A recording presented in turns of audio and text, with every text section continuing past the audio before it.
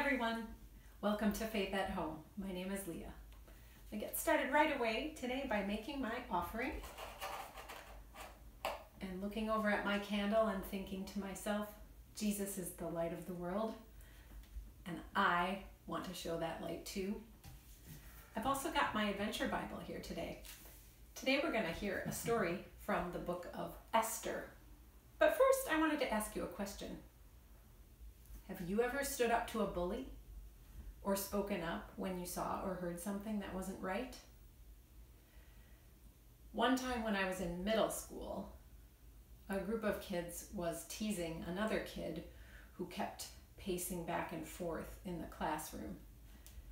And rather than say something, I laughed along with them. And to this day, I still feel bad about that. I regret not having spoken up when I knew something was wrong. Then another time in high school, there was more teasing. One kid was teasing another kid during play practice, and it happened almost every day, until one day I finally said, "Hey, I've had enough. I'm sick and tired of the way you're treating this other kid. It's not acceptable, and I'm not going to stand for it anymore." And when I think about that time, I feel powerful and proud. There are going to be times in your life when you need to stand up for what's right, with your words and with your actions. In today's story, an unlikely queen, a Jewish woman named Esther, stands up to a bully. And the bully in this story is named Haman, and Haman is an advisor to King Xerxes. Haman is planning to kill all of the Jews in the kingdom, in King Xerxes' kingdom.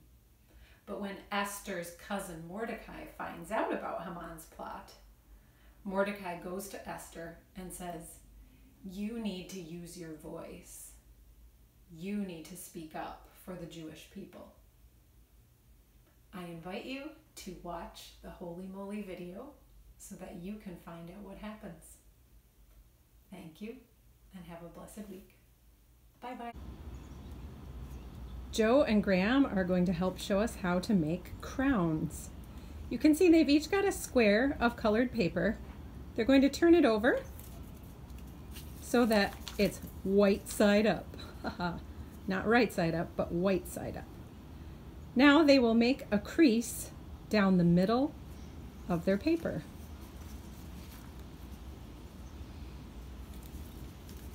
And after they've made this crease, they'll open their papers back up, turn them 90 degrees so they can make a second crease down the middle. Yep, thanks for helping out, Graham. There you go. That way your paper will be divided into 4 squares that are easy to see. Open it back up. Now take the top corner and fold it down toward the middle of your squares, and you'll have a little triangle. And you'll do that with the second corner, so that now you've got what looks like a little house. Yeah, turn it over, inspect it. Now take the bottom of your house and fold in a rectangle shape up to the bottom of the triangle.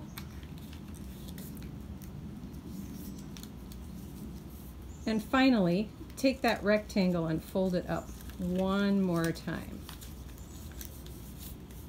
And you'll have, can you guys hold those up? What looks like a little boat or maybe a little hat. And then on the ends, you'll have a little pocket on the ends of the rectangle. Would you guys demonstrate that? Yeah.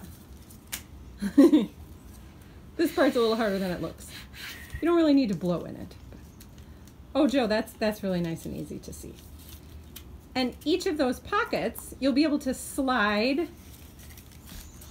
You'll be able to slide one of these forms into the next, into a circle. I'll show you how that looks in a moment. And Joe is sliding the purple into the green. Yeah. And then you'll fold it around. You might need help from a grown-up on this part. As you can see, the purple is sliding into the pink. Eventually we'll get there. And our Queen Esther crowns are finished. Here's Joe. And here's Graham. I hope you have fun making them too. Bye-bye.